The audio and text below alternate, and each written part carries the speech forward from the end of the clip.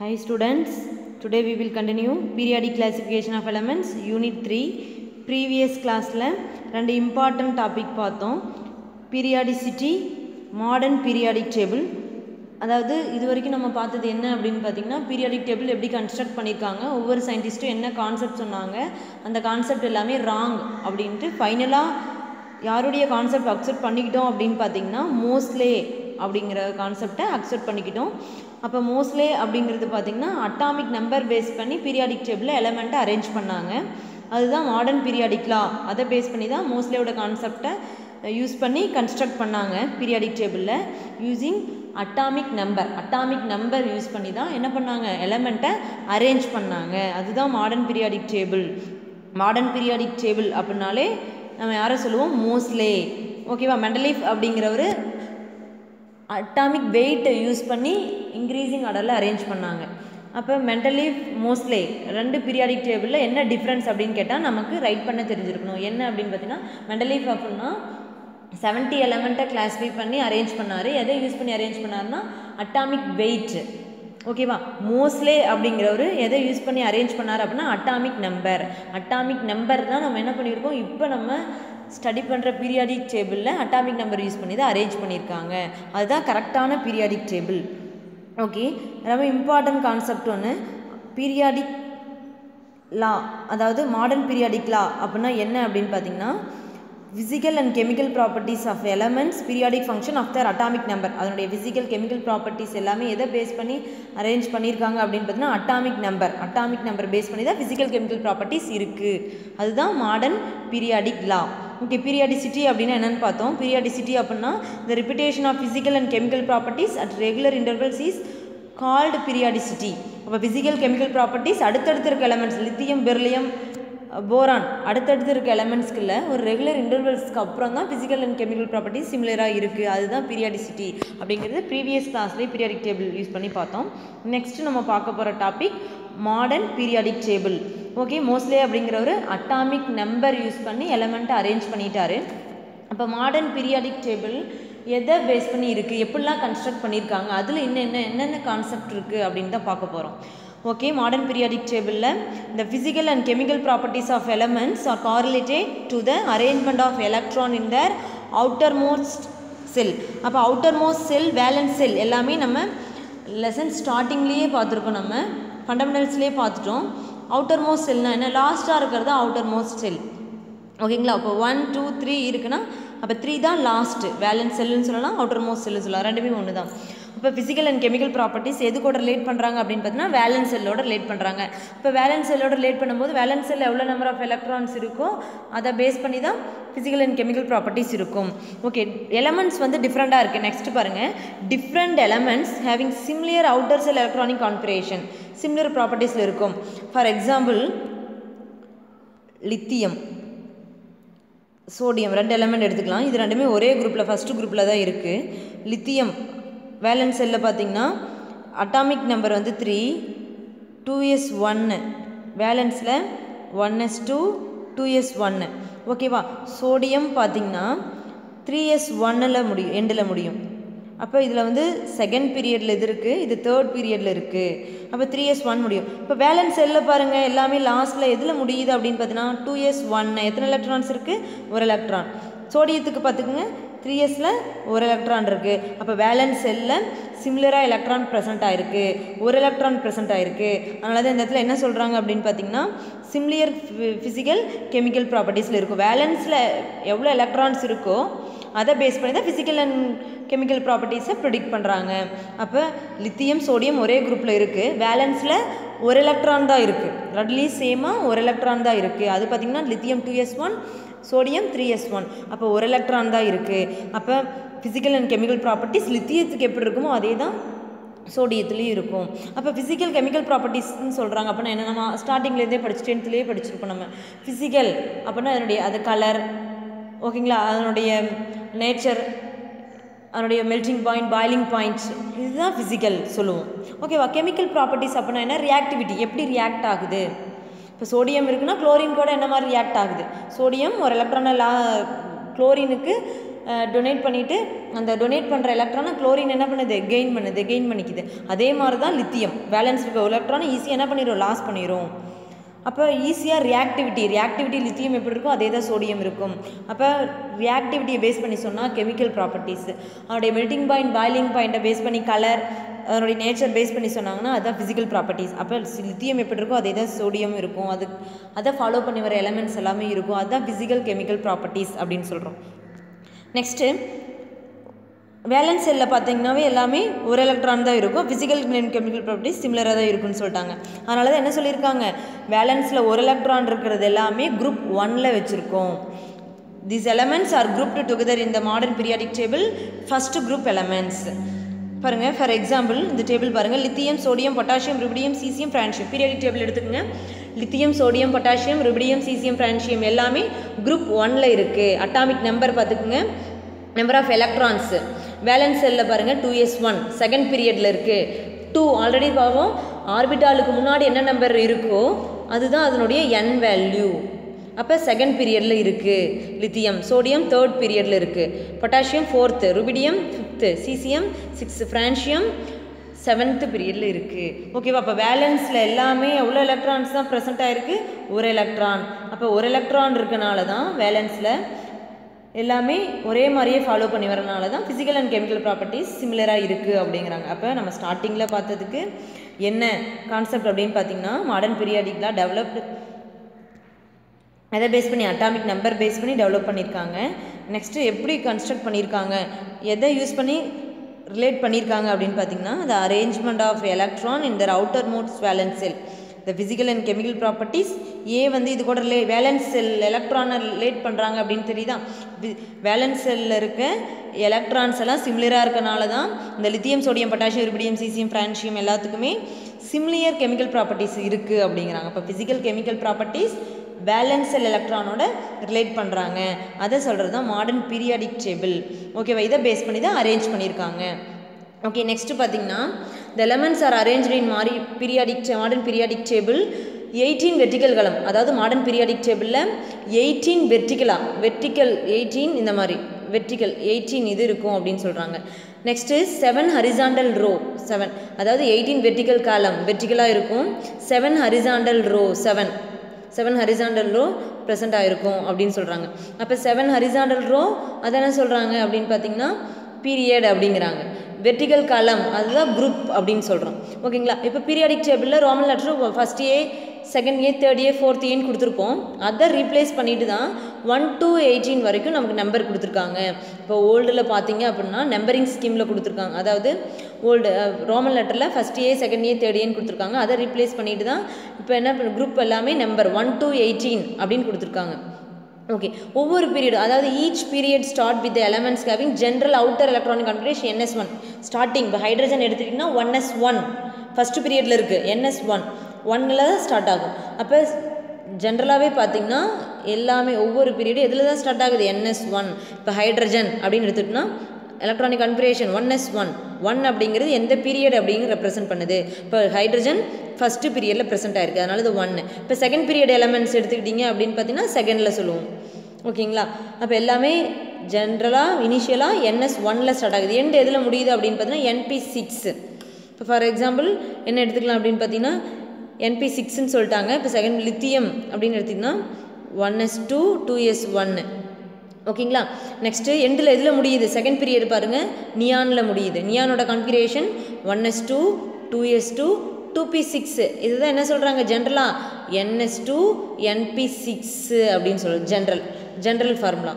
என்னங்கிறது எதை ரெப்ரசென்ட் பண்ணுது அப்படின்னா பீரியட் நம்பர், அதாவது பிரின்சிபல் குவாண்டம் நம்பர். எல்லாமே பார்த்திங்கன்னா ஆஃப் ஆஃப் பிரின்சிபல் பேஸ் பண்ணி நம்ம லெசன் ஸ்டார்டிங்லேயே ஸ்னேக் டயக்ராம் அப்படின்னு பார்த்துருப்போம். இன்க்ரீஸிங் ஆர்டரில் தான் அரேஞ்ச் பண்ணிடுவோம். லோயர் எனர்ஜி டு ஹையர் எனர்ஜியில் தான் ஃபில் பண்ணிட்டு போனோம். அதை பேஸ் பண்ணி தான் பீரியாடிக் டேபிள்லையும் எலமெண்ட்ஸ் எல்லாமே கன்ஸ்ட்ரக்ட் பண்ணியிருக்காங்க. ஓகேவா? Difference mentally periodic table, modern periodic table அப்படின்னா என்ன? மெண்டலி அப்படின்னா atomic wait, increasing atomic wait use பண்ணி அரேஞ்ச் பண்ணாங்க. மாடர்ன் பீரியாடிக் டேபிள் அப்படின்னு பார்த்தீங்கன்னா அட்டாமிக் நம்பர் பேஸ் பண்ணி அரேஞ்ச் பண்ணாங்க. அப்போ modern periodic table physical and chemical properties அது வந்து எது கூட ரிலேட் பண்ணுறோம் அப்படின்னு பார்த்தீங்கன்னா எலக்ட்ரான்ஸ், அவுட்டர் மோஸ்ட் செல்லில் இருக்க எலக்ட்ரான்ஸ் கூட ரிலேட் பண்ணுறாங்க. வேலன்ஸில் ஒரு எலக்ட்ரான் இருக்கனால எல்லாமே அதில் இருக்க குரூப் எலமெண்ட்ஸ் எல்லாமே சிமிலர் ஃபிசிக்கல் அண்ட் கெமிக்கல் ப்ராப்பர்ட்டிஸில் இருக்கும் அப்படின்னு நம்ம பார்த்தோம். நெக்ஸ்ட்டு எவ்வளோ வெர்டிக்கல் 18 வெர்டிக்கல் காலம் இருக்குது, 7 ஹரிசாண்டல் ரோஸ் இருக்குது. அப்போ 18 வெர்டிக்கல் காலம் அப்படின்னு சொல்லிட்டாங்க. 18 பாருங்கள் 1 2 3 4 5 6 7 18 வரைக்கும். ஓகேவா? 18 வெர்டிக்கல் காலம், 18 வெர்டிக்கல் காலம், இதுதான் 18 வெர்டிக்கல் காலம். ஓகேங்களா? இதுதான் என்ன சொல்கிறாங்க அப்படின்னு பார்த்தீங்கன்னா குரூப் அப்படின்னு சொல்கிறோம். 18 வெர்டிக்கல் காலம் தான் குரூப் அப்படின்னு சொல்கிறோம். ஓகேவா? நெக்ஸ்ட் வந்து என்ன சொல்லியிருக்காங்க அப்படின்னு பார்த்தீங்கன்னா ஹரிசாண்டல். ஹரிசாண்டல் இருக்கிறது என்ன சொல்கிறோம் அப்படின்னு பார்த்தீங்கன்னா பீரியட். 7 பீரியட் இருக்குது, இதுதான் ஹரிசாண்டல். இதை தான் என்ன சொல்கிறாங்க அப்படின்னு பார்த்தீங்கன்னா ஹரிசாண்டல் ரோ அப்படின்னு சொல்கிறோம். மேலே இருக்கிறது குரூப்பு, இது வந்து என்ன சொல்கிறோம் ரோ அப்படின்னு சொல்கிறோம். ஓகேவா? இதில் வந்து பார்த்திங்கன்னா ரோமன் லெட்டருக்கு பதிலாக தான் இப்போ நம்பரிங் யூஸ் பண்ணுறாங்க. 1 2 3 4 எல்லாமே எல்லா பீரியடும் எதில் ஸ்டார்ட் ஆகுது அப்படின்னு பார்த்தீங்கன்னா NS1 தான் ஸ்டார்ட் ஆகுது. என்னங்கிறது எதை ரிப்ரசென்ட் பண்ணுது, எந்த பீரியடு. என் இது ஃபஸ்ட்டு பீரியடு, இது செகண்ட் பீரியடு. 2s2 எண்டில் பாருங்கள் 2sல தான் முடியுது. அப்போ இது செகண்ட் பீரியட் எலமெண்ட்ஸ் அப்படின்னு நம்மளால் ஃபைண்ட் அவுட் பண்ண முடியும். எந்த பீரியட் எலமெண்ட் அப்படின்னு நம்ம கண்டுபிடிக்கிறது அப்படின்னு பார்த்தீங்கன்னா இதில் எந்த குரூப் லாஸ்ட்டில் எதில் முடியுதோ அதுதான் அந்த பீரியட் எலமெண்ட்ஸில் நம்மளால் ஈஸியாக ப்ரிடிக்ட் பண்ண முடியும். பொட்டாசியம் அப்படிங்கிறது நம்ம சொல்கிறோம், எலக்ட்ரானிக் கான்ஃபிகரேஷன் ரைட் பண்ணுங்கள். எந்த பீரியட் அப்படின்னா லாஸ்ட்டில் எதில் முடியுது, 4s1 முடியுது. அப்போ கண்டிப்பாக இது 4th period elements. Group number calculate பண்ணுறதுக்கு நம்ம ஆல்ரெடி நம்ம லெசன் ஸ்டார்டிங்லேயே பார்த்துருக்கோம். ஓகேவா? இதுலேயே பார்த்தீங்கன்னா அடுத்து ஐயூபேக் நேம். இப்போ வந்து எலமெண்ட்ஸ் வந்து டிஸ்கவர் பண்ணிட்டாங்க. அந்த டைமில் வந்து நேமிங் எதுவும் கொடுக்கல. அப்போ ஐயூபேக் அப்படின்னா இன்டர்நேஷ்னல் லெவலில் எல்லாமே, அதாவது எல்லாருமே பப்ளிக் எல்லாமே அது அவங்கள ஒப்பீனியன் கேட்டு தான் ஐயூபேக் வந்து நேம் கொடுக்க முடியும். நம்மளாம் ஒரு நேம் கொடுக்க முடியாது. அப்போ பப்ளிக்கோட ஒப்பீனியன் கேட்டு தான் நம்ம டிஸ்கவர் பண்ண எலமெண்ட்டுக்கு நேம் கொடுக்க முடியும்.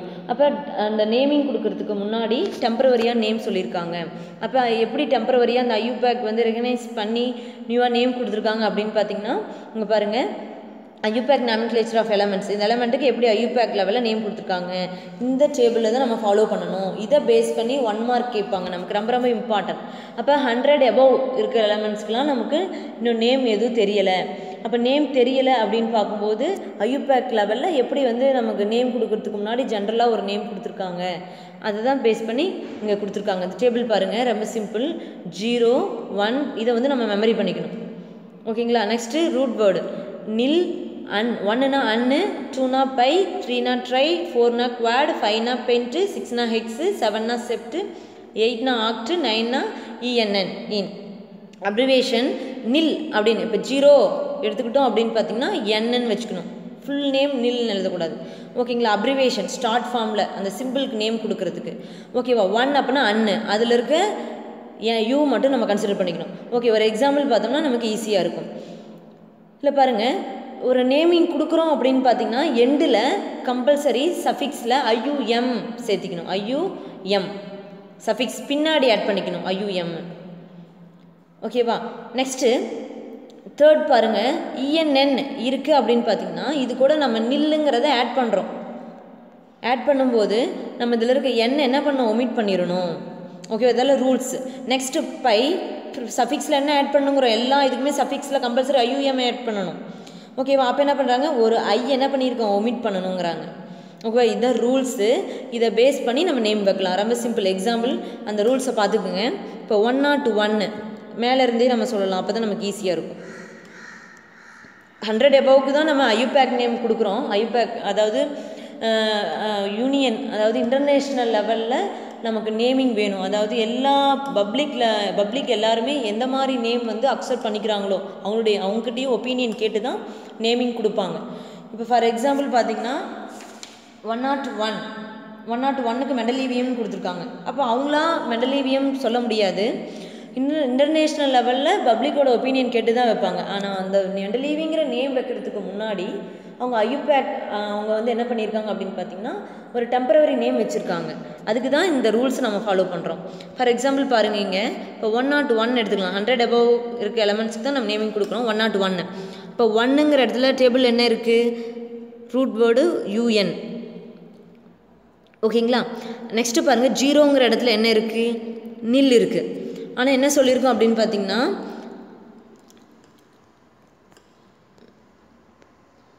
101 1ங்கிற இடத்துல அன் எழுதிட்டோம், 0ங்கிற இடத்துல நில்லு. ஓகேவா? அடுத்து 1ங்கிற இடத்துல என்ன அப்படின்னு பார்த்தீங்கன்னா அன்னு. எல்லா இடத்துலையும் காமனாக நம்ம என்ன யூஸ் பண்ணிக்கணும், சஃபிக்ஸில் என்ன ஆட் பண்ணிக்கணும்னு சொல்லியிருக்கோம், ஐயூஎம். ஓகேவா? இப்போ என்ன பண்ணியிருக்கோம் அப்படின்னு பார்த்தீங்கன்னா நம்ம இந்த ரூட் வேர்டு அப்ரிவேஷனில் என்ன லெட்ரு, நில் அப்படின்னா என்ன லெட்ரு எடுத்துக்கிறோம்.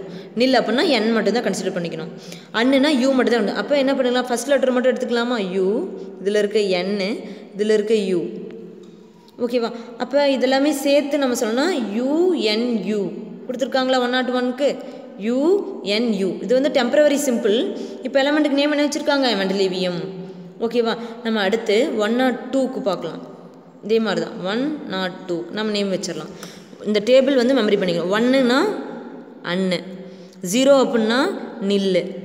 ஓகேவா? 2 அப்படின்னா பை.